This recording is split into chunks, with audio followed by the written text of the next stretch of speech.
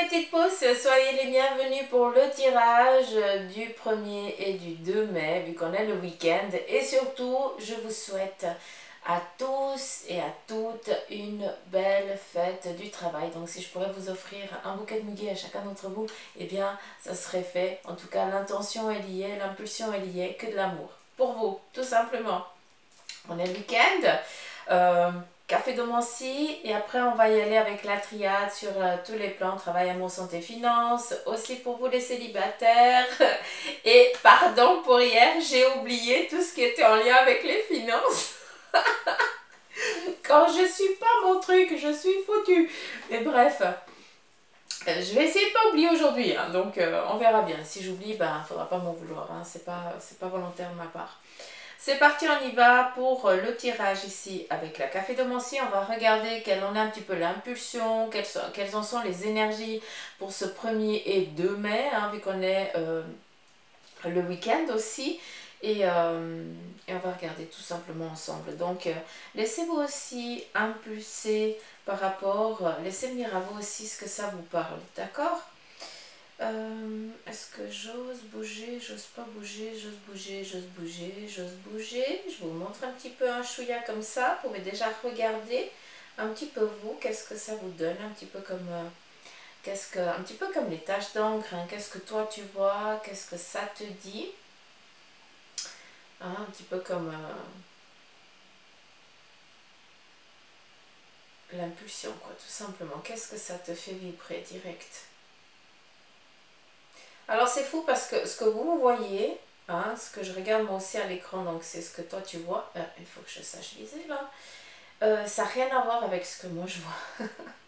C'est ça qui est dingue. Puis souvent quand j'ai des personnes ici en consultation, ils me disent mais Suzanne, tu dis toujours que ça n'a rien à voir. Je dis ben non, c'est vraiment rien. C'est pas du tout la même image, c'est fou. Bref, on y va, assez causé. Assez causé, assez causé, assez causé. Qu'est-ce qu'on a ici?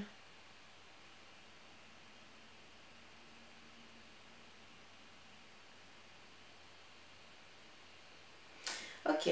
Alors, ici, on a une personne qui est peut-être, qui souffre actuellement de douleur. J'ai l'impression,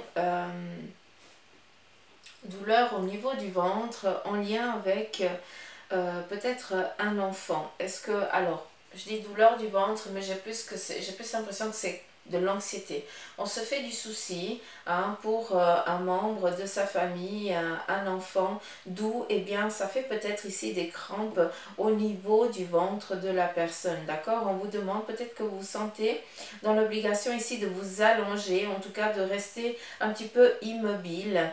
Hein, j'ai assez l'impression que c'est ça. Il se peut aussi que ce soit en lien avec un enfant qui soit mal fichu, hein, qui soit malade tout simplement, et on voit qu'on se fait un petit peu du souci, qu'on est un petit peu dans cette détresse là, et puis que ben, on reste un petit peu à son chevet, hein. Vu qu'on est ici, on voit que on vient toujours contrôler si l'enfant va bien, s'il n'a rien besoin.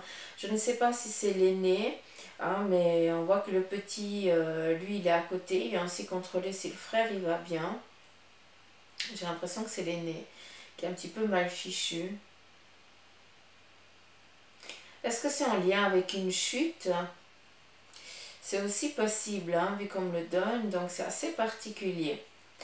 Bref, si c'est le cas, si ça parle à quelqu'un, c'est juste ici un temps de repos, hein, d'accord?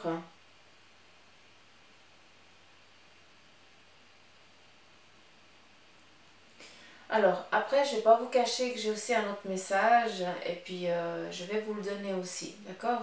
On est dans du général, s'il vous plaît, les petites pousses. Là, je vous lis vraiment tout ce que je vois, d'accord? Donc, prenez ça avec... faites attention, tout simplement. Parce qu'il y a un message, d'accord? Puis il y a un autre, et je vais vous le transmettre. De ce que je vois ici, c'est vraiment un enfant, en tout cas un membre de la famille. Enfant, je ne suis pas sûre à 100%, d'accord? Mais j'ai l'impression qu'on est... il y a un membre de la famille ici qui est parti, tout simplement, qui est de l'autre côté du voile. Quelque chose qui s'est passé précipitamment, qu'on n'a pas pu,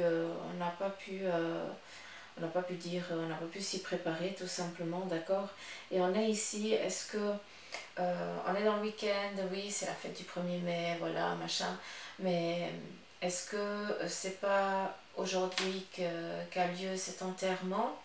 Ou alors, est-ce que cet enterrement, il a eu lieu et toi, tu es toujours en train de veiller cette personne, même si elle n'est plus là en physique, que l'enterrement a déjà eu lieu, toi, tu es toujours en train de veiller. C'est comme si tu reproduisais toujours la même image. C'est assez particulier.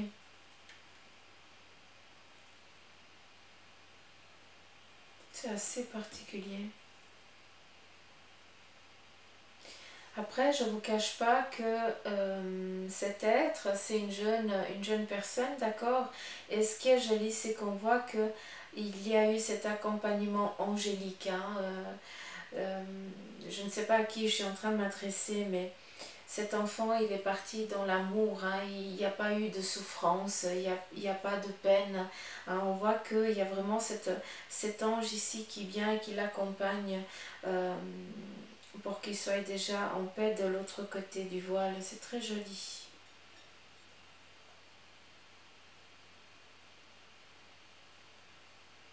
Ce qui est fou, c'est que l'ange qui est venu chercher cet être, eh bien, cet ange-là, c'était un membre de la famille qui est parti il y a peut-être 5-6 ans en arrière. Attention hein, quand je donne les chiffres, hein, mais j'ai l'impulsion de ça.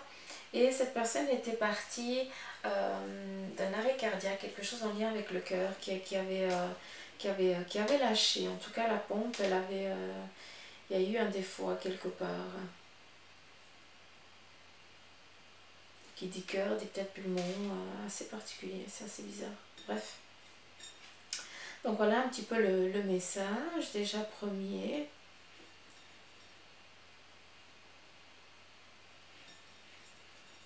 On est dans la sous-tasse. Hein.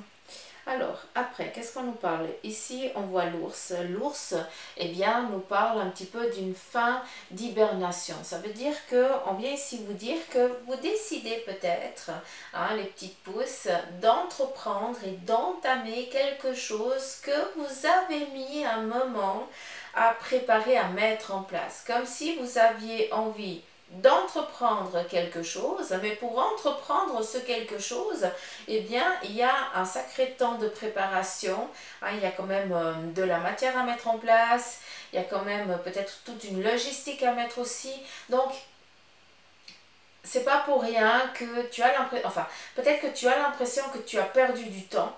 Et on vient ici te dire non, on te donne l'ours. Déjà de 1, c'est ton animal totem qui va définir ici pendant ce week-end, d'accord? Et de 2, on vient te dire que tu es justement, c'est le moment idéal, un petit peu comme si on sortait d'une hibernation. Pendant qu'on roupille, eh bien on prépare les choses et quand on se réveille, c'est quand on se met en place. C'est quand on va vraiment mettre les choses en concret, en visuel, en matière. Hein, pour l'instant, peut-être que c'était encore juste en écrit, discuté, mais rien de concret. Hein, mais maintenant, eh bien, on le matérialise. D'où tu viens ici, tu t'es ici montré en tant que ours. Après, l'ours représente aussi la force, l'agilité, la patience. D'où, eh bien, c'est le moment ici de te mettre... j'utilise souvent se mettre en mouvement, mais j'ai l'impression ici qu'il est temps de te secouer et puis d'oser franchir ce cap parce que c'est maintenant. Hein, c'est bon, tu as assez roupillé, hein, tu as assez dit demain, demain, demain. Là, il faut vraiment y aller. Hein. On a ici, comme si on avait un petit astéroïde, c'est assez particulier. J'ai l'impression qu'on va venir ici surtout vous ébranler pendant ce week-end, hein, où il y a beaucoup de choses qui vont venir ici peut-être vous secouer pour vous transmettre justement le message que c'est le moment d'agir. D'accord? Avec aussi cette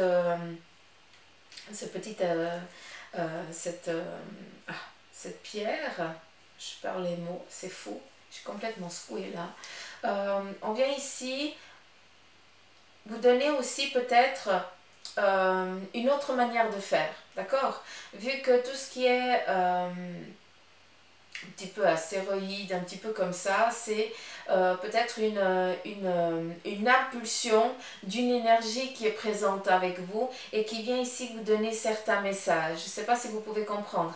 Avec ça, j'ai l'impression que pour certains d'entre vous, eh bien, il y a aussi un éveil hein, dans la spiritualité. À vous de voir où c'est que vous vous situez. Mais j'ai l'impression qu'il y a une vigousse, hein, quelque chose ici qui va ici vous ébranler. Un petit peu comme si c'était inattendu, mais inconsciemment c'était quand même attendu, hein, vu qu'on te donne le message. Est-ce que vous m'avez suivi? Parce que même moi j'ai la peine à me suivre des fois. Donc j'espère que vous avez compris, un petit peu comme si on vous donne une patate chaude et puis maintenant il va falloir que tu fasses quelque chose avec ça. D'accord?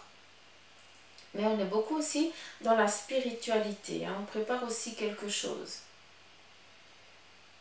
On a ici le bâton, hein, on décide ici d'entreprendre, donc c'est pas rien, hein, un petit peu comme s'il y avait quelque chose ici qui...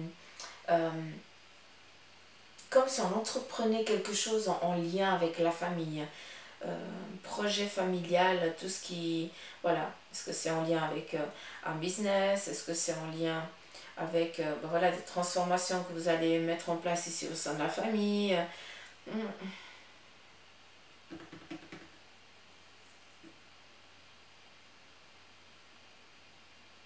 Ici, on a un visage bien agréable, donc autant de l'autre côté, c'est le visage d'un enfant, autant ici, voilà, qu'est-ce que tu veux me dire? Rien, ok. Donc le visage d'un enfant, ça confirme.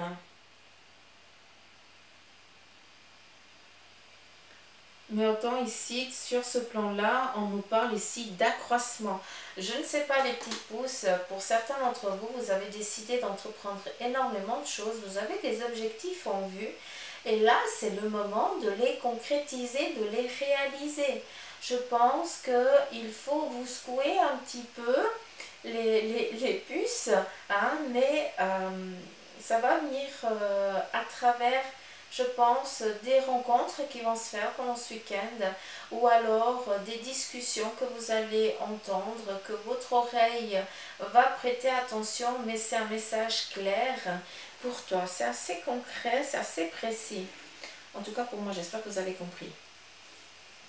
Qu'est-ce qu'on a ici?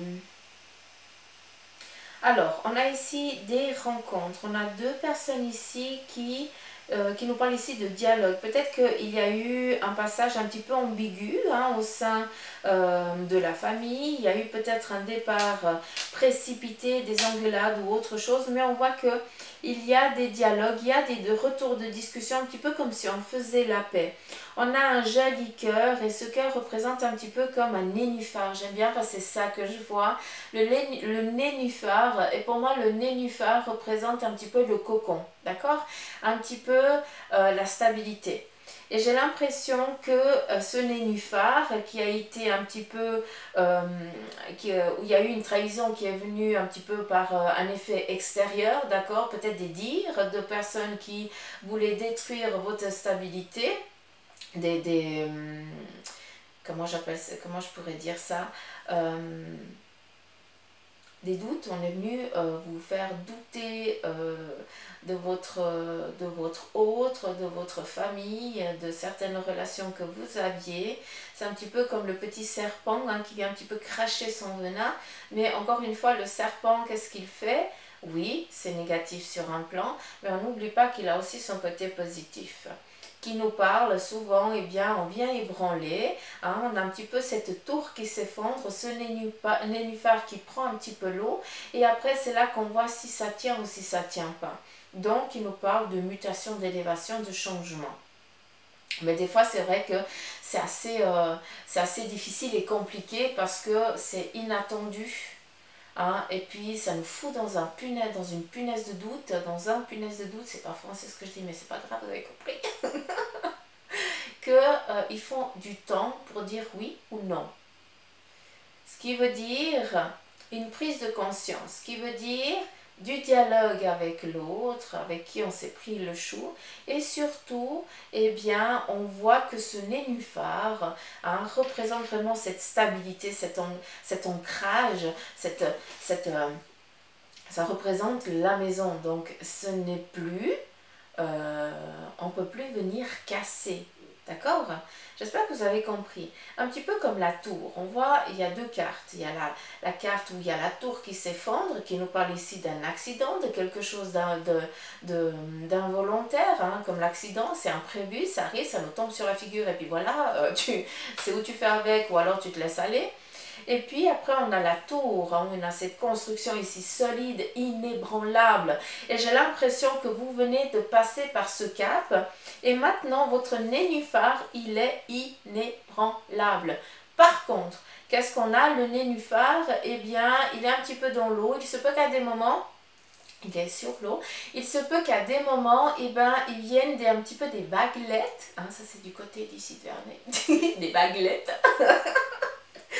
Des petites vagues, hein, qui viennent un petit peu déstabiliser, mais n'ayez crainte parce que malgré qu'on essaye de venir ici vous déstabiliser, on ne peut plus détruire votre nénuphar. C'est très joli, on est en mode nénuphar pendant ce week-end, hein, je sais pas, mais on est dans le vert, un petit peu comme le bunguet, et puis le petit nénuphar, moi je trouve qu'il va bien. Je trouve qu'il va bien. On nous parle ici aussi d'assises. C'est joli parce que on est au clair. Ça représente exactement ce que je vous ai dit avant. Il y a des commérages, mais ça ne vient plus. Ça ne vous atteint plus. C'est ça qui est magnifique. Vous êtes au clair avec votre famille. Vous êtes au clair avec votre autre. On a un couple qui dialogue. On a un autre couple qui s'éloigne. Donc c'est pas rien, on s'efface aussi des personnes qui nous sont toxiques, hein, et ça vous prenez conscience les petites pousses, c'est magnifique. On voit qu'on a de la convivialité, des choses ici bien agréables, un petit peu comme si on prenait un petit peu soin des autres. Donc on revient à la base fondamentale, au cercle familial, et c'est celui-là qui ne déroge pas. Attention quand je vous parle de cercle familial, parce que souvent les amis, ceux qui font partie des quelques doigts d'une main, des fois on a trop de doigts, hein, dans une main, et bien ceux-là ils font aussi partie du cercle familial. Je pense que vous pouvez comprendre quand je vous dis ça. La famille ne veut pas dire que la sanguinité, hein, ça veut aussi dire les personnes qui ont été là quand toi tu en as eu besoin, quand toi tu n'es pas bien, eh bien cette personne le ressent et comme par hasard est présente pour t'épauler et pour t'aider. Donc je pense que vous comprenez quand je vous dis ça, hein, d'accord? D'où ici le cercle familial qui est présent et qui est fort et qui est inébranlable. Un petit peu comme si on viendrait, un petit peu comme, alors c'est fou, on me montre le placenta, donc je pense qu'on m'a perdu. On me montre le placenta, mais c'est assez particulier parce que on me montre en fait l'ombilique, et puis en fait on a le placenta qui est relié à la mère, d'où il y a cet ombilique qui va prendre tout le nécessaire pour que justement l'enfant puisse grandir, puisse se composer, quoi, tout simplement. Et j'ai l'impression que cette membrane-là, eh bien, elle a été refaite, elle vient d'être refaite un petit peu. Donc, il y a eu une sacrée cassure, j'ai l'impression, pour certains d'entre vous, hein, dans le domaine ici, vraiment familial, où on a dû tout construire du début jusqu'à la fin. Un petit peu comme cette membrane nourricière protectrice, un petit peu comme si vous étiez tous en train de naître en coiffe. Alors, je vous laisse aller chercher la définition de naître en coiffe, parce que comme ça vous allez pouvoir comprendre. Mais j'ai l'impression qu'on est en train ici que sur le plan familial, vous avez créé votre membrane protectrice et c'est vous qui nourrissez cette membrane et c'est plus des personnes extérieures qui vous injectent du venin pour vous détruire. J'espère que vous avez compris ce que j'ai voulu vous dire. On est dans une protection familiale pour ce week-end et ça je tiens à le préciser. Vous avez enfin pris conscience, hein, que les autres, les facteurs externes, ils n'ont rien à faire dans votre espace intime, dans ce cocon, hein, un petit peu comme l'enfant, quoi. C'est assez particulier. Ça fait combien de temps que je me suis perdue? 19 minutes. Ça va. ça va, ça va, ça va, ça va. Je ne vous cache pas qu'on nous parle aussi ici de fécondité, hein, donc je ne sais pas si vous êtes en attente, si vous avez un désir ici profond d'enfant, en tout cas, sachez que c'est le moment propice pour s'y atteler, hein, donc c'est un travail à deux, hein, donc bon job. Après,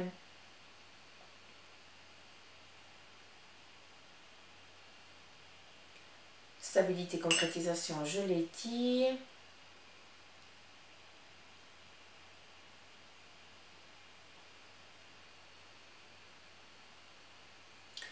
Alors, on est aussi beaucoup dans des changements. Alors, c'est vraiment des changements positifs, puisque c'est ici sur un plan sur une évolution. On a énormément de portes.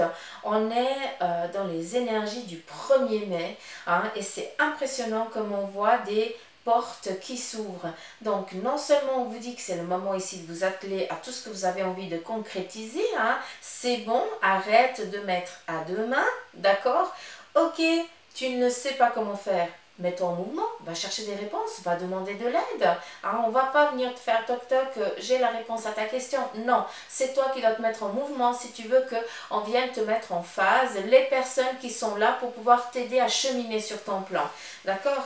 Certains, vous le comprenez, d'autres, vous avez un peu plus de peine parce que vous avez un manque de confiance en vous. Et ça, il faut vraiment arrêter de... ce manque de confiance, il faut le travailler. C'est quelque chose en lien avec l'enfance, d'accord, ou en lien avec une loyauté passée, d'un être passé, hein, et puis tu ne t'autorises pas à accéder à un niveau supérieur, d'accord, parce que il y a cette loyauté. Donc, j'ai vraiment besoin de vous dire, parce qu'il n'y a vraiment que des portes, on est vraiment dans cette élévation, dans ces opportunités.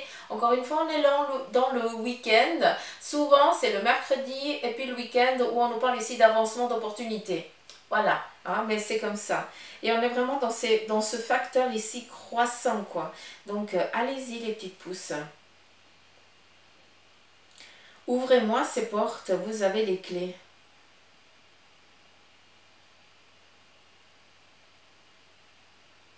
Et pour certains, vous n'en avez pas qu'une. Après, c'est juste, il faut essayer, quoi.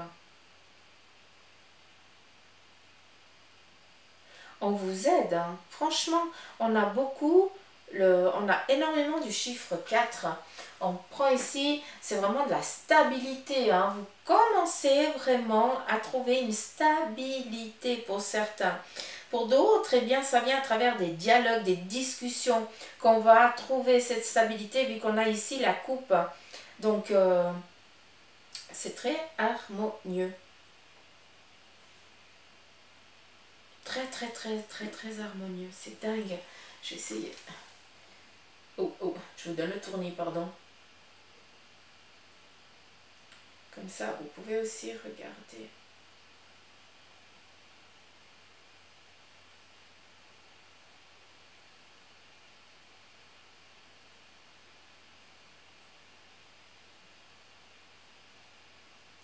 Vous voyez, toute autre chose, c'est fou.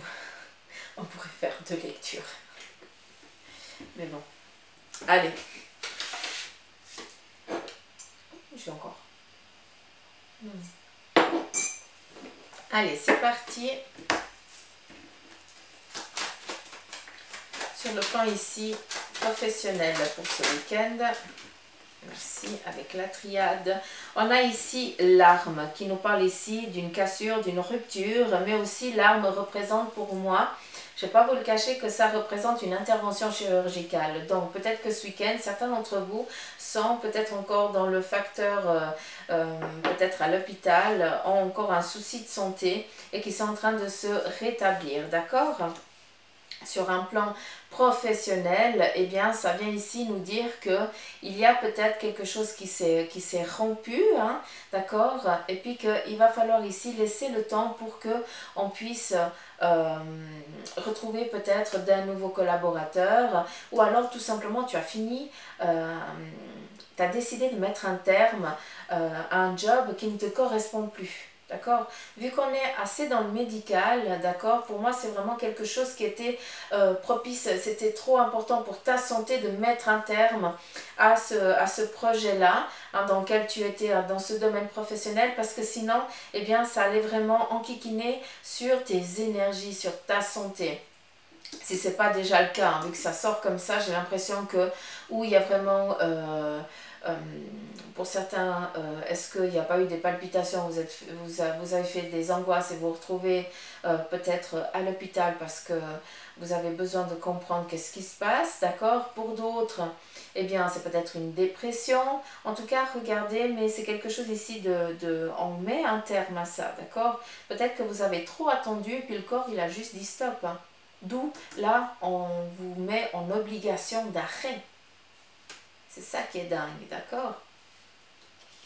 On a ici la racine qui nous parle ici d'ancêtre, mais surtout qui nous parle ici peut-être sur un plan familial. Donc, est-ce que, vu qu'on est dans du professionnel, est-ce que vous n'allez pas ici entreprendre quelque chose de nouveau, un désir ici de concrétiser un domaine familial, hein, un domaine professionnel mais qui était un désir familial? Est-ce que tu n'entreprends, alors est-ce que je pourrais parler correctement, est-ce que tu ne vas pas reprendre une entreprise familiale? Tu n'as pas voulu jusqu'à présent, tu as été un petit peu borné, tu es resté dans ton objectif professionnel. Là, tu en es arrivé à saturation et ici, tu as l'opportunité de reprendre un domaine ici familial, professionnel, d'accord? Peut-être, je sais que ça ne va pas parler à tout le monde, mais si c'est là, c'est pas pour rien. Qu'est-ce qu'on nous parle? On nous parle ici de delta, d'élévation, de stabilité, d'une prise de conscience et aussi d'un éveil sur un plan professionnel, une stabilité des accords qui viennent. On nous parle ici de tentation. Fais attention au dire des autres face à ton domaine, à ton objectif professionnel. C'est toi qui donnes les ordres, c'est toi qui dis comment tu veux et tu ne dois pas ici te laisser aiguiller par des personnes en fait qui sont jaloux ou jalouses. Donc fais attention à ça. Et encore une fois ici, la clé, c'est toi qui l'as, un petit peu comme dans le mar à café, où vous avez vraiment les clés. Les clés, ça représente quoi? Tu as les capacités, tout ce qui t'est nécessaire ici pour entreprendre ton domaine professionnel, celui que tu as envie, celui que tu désires. On te parle ici de delta, d'élévation, de concrétisation, de stabilité, d'accord? D'accords aussi qui sont là pour toi, mais tu dois écouter ton impulsion et non l'impulsion des autres, d'accord? C'est toi qui dois savoir, tu t'es déjà créé ton objectif professionnel. Les autres, ils vont dire oui, non, c'est pas bien, machin. Tu dis oui, oui, d'accord, mais tu fais comme tu en as envie, d'accord? Parce que c'est plus sur le fait ici de la jalousie. On aurait plus envie ici de te voir tomber que réussir, d'accord? Vous avez, comme je t'ai dit, des messages, faire attention à ce qui vient sur le facteur ici externe. On n'écoute que son corps, que son impulsion. C'est très important. Il n'y a que toi que tu dois écouter, hein, sur ton impulsion professionnelle ici. C'est comme toi tu veux et pas comme les autres ils veulent. D'accord? Des fois, il faut aussi savoir s'affirmer, les petites pousses, sur vos objectifs professionnels. On y va sur le sentimental.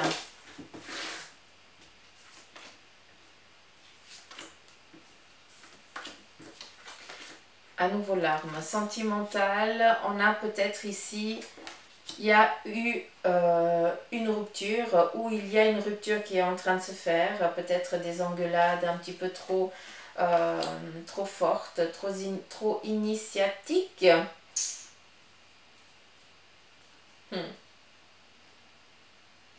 J'ai l'impression ici que sur le plan sentimental, j'ai l'impression que sur l'initiation ici, on nous parle quelque chose qu'on vient d'entamer, qu'on vient d'entreprendre. Donc, est-ce que vous venez d'entamer une relation avec une personne et puis là vous voyez qu'en fait cette personne elle ne vous est pas du tout destinée, hein, elle a même franchi certains seuils de non-retour, d'où vous décidez ici pour certains de mettre un terme à cette relation.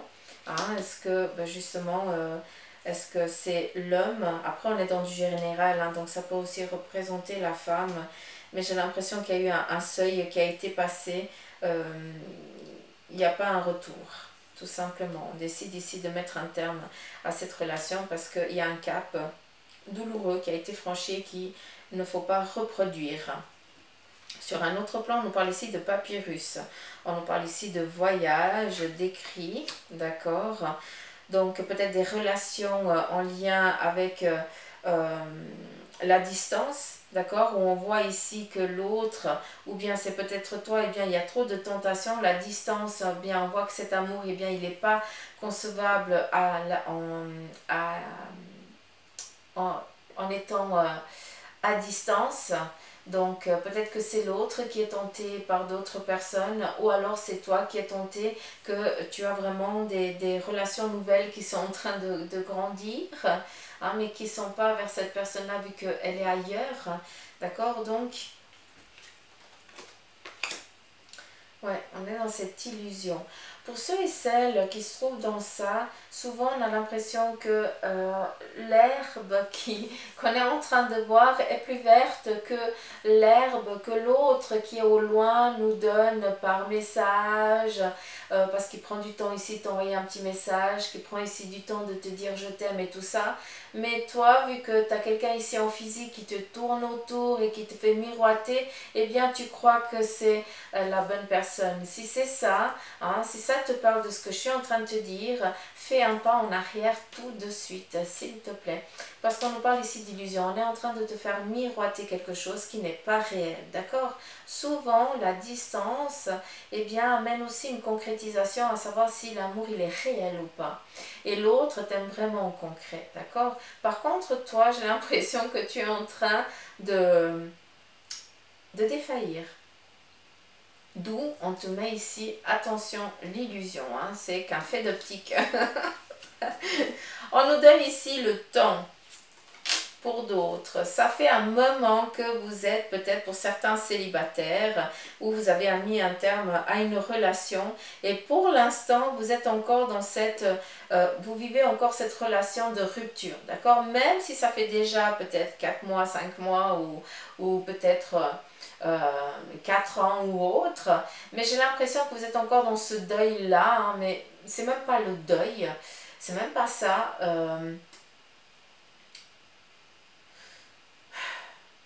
Vous n'avez pas passé à autre chose. Je ne sais pas si vous pouvez comprendre. Et là, on vous donne l'erreur. Donc, il est temps tout simplement d'oser aussi ouvrir votre cœur à quelqu'un d'autre, à une nouvelle relation. D'accord? On a l'adversaire et c'est toi qui te mets toujours, qui t'interdit d'aller vers quelqu'un. Donc pour certains, peut-être que vous avez envie d'accueillir une personne, vous êtes prêt, mais inconsciemment, tu n'oses pas franchir le cap, ou tu dis non, c'est pas possible parce qu'il est trop bien pour moi, ou non, c'est pas possible parce qu'il est trop bien, donc ça doit cacher quelque chose de négatif. Pour moi, il y a quelque chose à travailler ici pour que cet adversaire, que c'est toi, hein, c'est toi ton propre adversaire, se transforme, d'accord? La mutation, merci. Donc, on est vraiment dans ce changement-là. On a 3 plans hein, de travail, de tirage sentimental.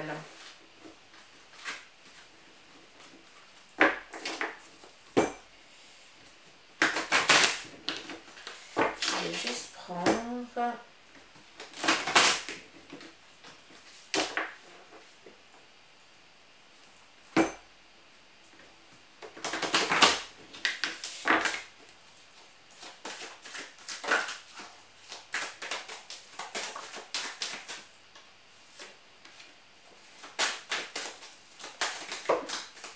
Merci.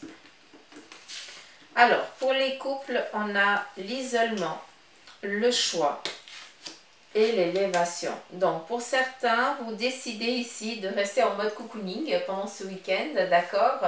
Et puis voilà, vous prenez vraiment, vous faites vraiment ce que vous avez envie, hein. Chacun il va dans sa direction, chacun il va dans sa direction. Vous prenez le temps de regarder ce que l'autre il a envie de faire, de ce que toi tu as envie de faire, vous mettez en accord et vous avancez, hein, les deux main dans la main pour justement avancer sur votre évolution, hein, de couple tout simplement. On est dans des accords parfaits, dans des choix, des décisions, des collaborations avec l'autre, donc l'harmonie au sein du couple tout simplement pour ce week-end. Mais ce qui est joli, c'est que vous décidez ici de vous isoler un petit peu. On ne va pas venir ici vous enquiquiner, vous avez besoin ici de vous retrouver seul pour mettre en place aussi certains objectifs, vu qu'on a ici la carte de l'élévation, la stabilité, et on avance, on concrétise aussi des désirs de couple. Donc sincèrement, aucune négativité pour vous. Après, en ce qui concerne ceux qui sont dans le célibat, on a ici l'âme, donc qui représente peut-être une âme sœur qui est en train de venir à toi, d'accord? Il se peut que ce soit par le biais des amis. Encore une fois, si tu ne te mets pas en mouvement, la personne de ton cœur ne va pas venir toquer à la porte et te dire c'est moi la personne qui t'est destinée.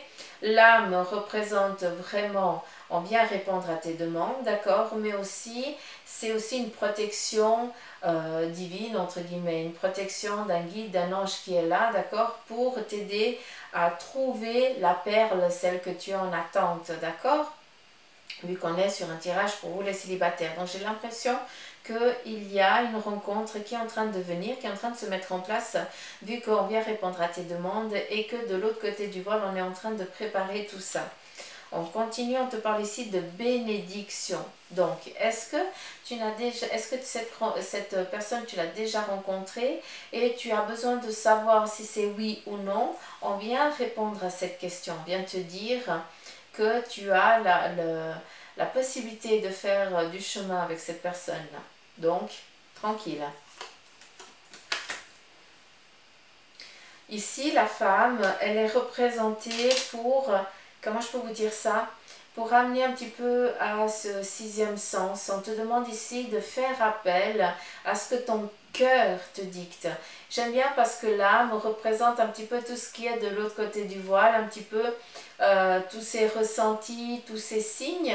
Et souvent, eh bien, on dit que c'est la femme qui a le sixième sens, machin, gna, hein, les mecs aussi, hein, il faut arrêter, hein, on a tout ça.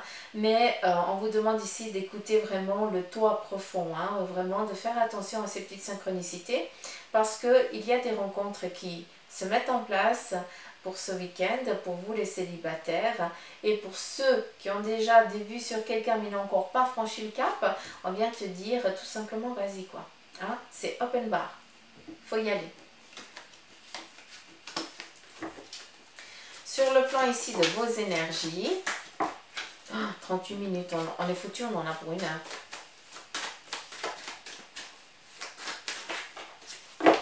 En deux cartes. Pour les énergies, on vous parle ici de paix, de tranquillité, donc tout va bien. Et ici, la tentation, donc faites attention surtout à ne pas reproduire peut-être les mêmes bobos. Si par exemple, tu as eu une entorse à la cheville et puis que tu as pris ton attelle, tu as fait attention machin et tout, puis là, il fait beau, tu as décidé de faire de la marche ou de la grimpe, voilà, donc il se peut que ça revienne. Si ici on te dit que tout va bien sur tes énergies, attention à ne pas reproduire une connerie passée, d'accord? Donc on fait attention, on est tenté, hein, parce que là ça va bien, on peut repartir sur peut-être de la marche, en tout cas tu as envie de bouger, mais fais attention, tu as envie de bouger, oui c'est très bien, mais tu vas bouger dans quoi? On écoute ici son corps et on ne reproduit pas les bobos, hein, du passé, vu que tout va bien, puis surtout que quand ça va bien, ça fait du bien, d'accord? Donc sur le plan ici de vos énergies, on vous dit plus de faire attention. Des erreurs du passé, hein, parce que si tu en as guéri, eh bien c'est pas pour repartir à nouveau à 200% et puis de remettre que cette douleur elle revienne, d'accord? Sur le plan ici financier, pour ce week-end, on a ici l'éternité qui nous parle ici de stabilité. Donc pour l'instant, sur le plan financier, il n'y a ni évolution positive ni négative, ça ne change rien. D'accord? On est en train de préparer, donc c'est un petit peu comme si les choses étaient en train de se préparer en coulisses, un changement qui était en train de venir à vous. Le financier vient souvent avec le plan professionnel, donc est-ce que les deux ne sont pas liés pour vous, hein, pour ce week-end? Parce que j'ai l'impression ici que vous devez préparer un bagage, préparer un objectif, d'accord? Et puis surtout, comment je peux dire, programmer les choses, d'accord? Vous fixez des objectifs. Ici, on a le désert qui nous parle ici aussi de solitude, donc c'est toi qui dois faire ce cheminement, hein, ce n'est pas les autres qui vont le faire à ta place. Mais on a ici aussi le cycle solaire, donc c'est le moment ici de te mettre en mouvement, d'accord? Même si tu avances seul, c'est pas rien. Sur le plan ici financier, il n'y a rien qui bouge, mais en coulisses, on est en train de préparer des bonnes choses pour toi, d'accord? Parce que tout vient avec toi. Si tu te mets en mouvement, si tu changes, si tu évolues, eh bien les choses, elles ne vont aller que mieux.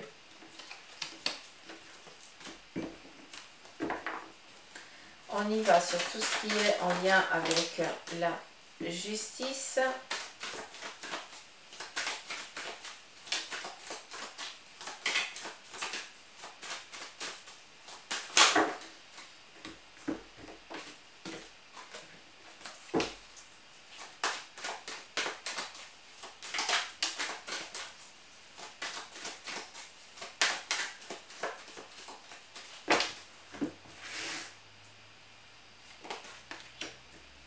Alors, on a la foudre, la nécessité,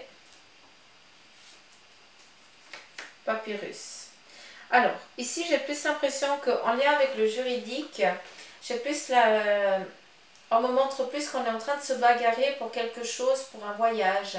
Est-ce que vous avez eu un déplacement, un voyage, quelque chose à l'étranger et puis que vous n'avez pas pu faire, mais par contre vous avez payé et là vous êtes dans la démarche de vous faire rembourser et c'est un petit peu la galère. D'où vous avez peut-être mis ici votre protection juridique en route, d'accord? Donc j'ai assez l'impression que c'est ça.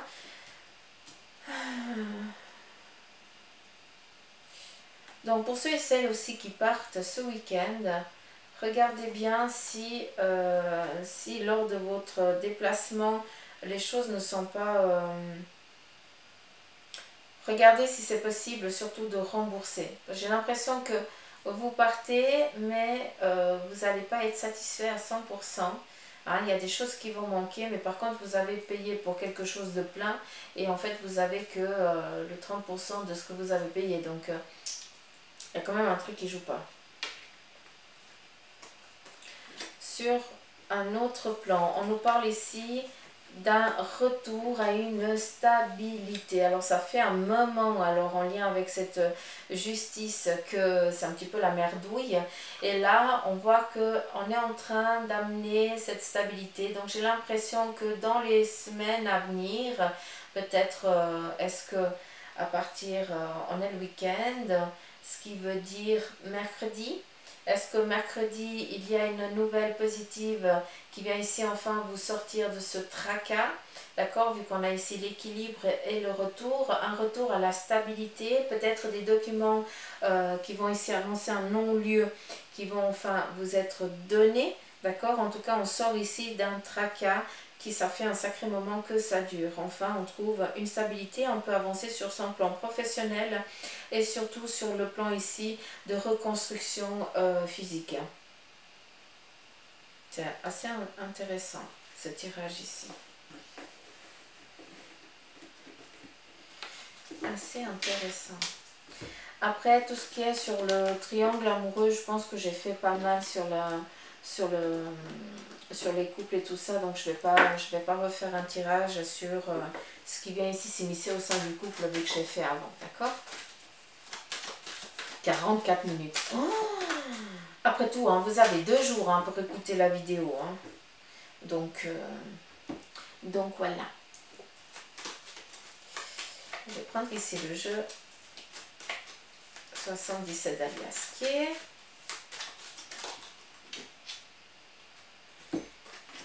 Et on vient vous donner ici un oui, d'accord, un oui à une doctrine. Peut-être qu'on a voulu ici, c'est un petit peu le message de fin.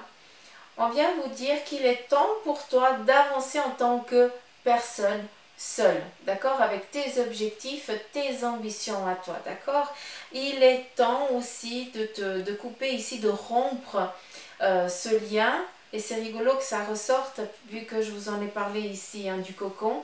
Mais ce cocon-là, eh bien, on coupe des liens qui n'ont rien à voir, qui ne sont pas là pour vous aider dans votre évolution à vous.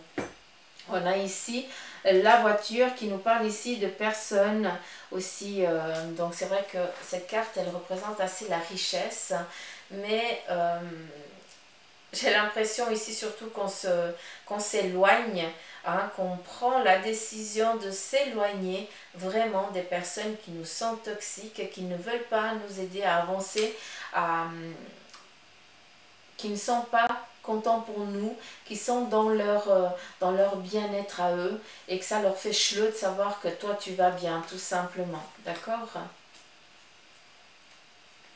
Et là, c'est le moment ici de vous mettre en place sur vos objectifs hein, professionnels. Là, il faut agir. On nous parle ici de stabilité, de tranquillité.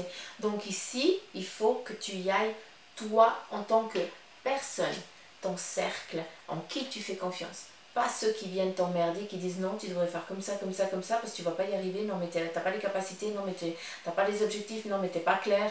Et toi, tu dégages.